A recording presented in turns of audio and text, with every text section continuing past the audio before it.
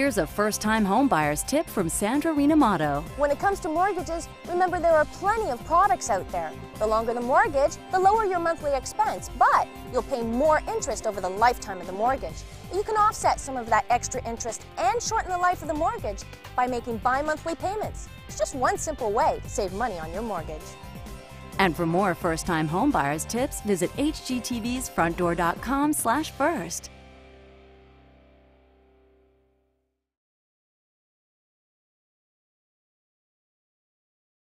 Here's a first-time homebuyer's tip from Sandra Rinomato. Searching for homes online is rapidly becoming America's favorite pastime, and you can gain a wealth of information by surfing MLS websites. But make sure you understand that the info you get from public sites is just the tip of the iceberg.